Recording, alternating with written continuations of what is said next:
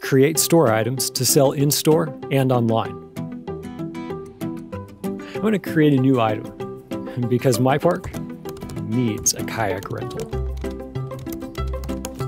I'll choose from the item type list, and it's going to be a non-inventory item. And I want to display it with the other park amenities.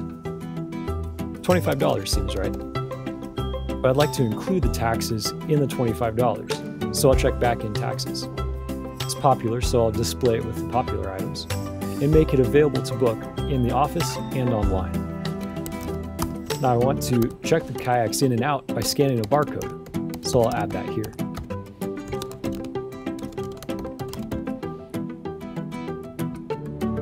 And we're good to go.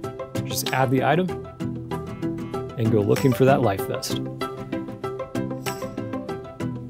What could CampLife do for your park?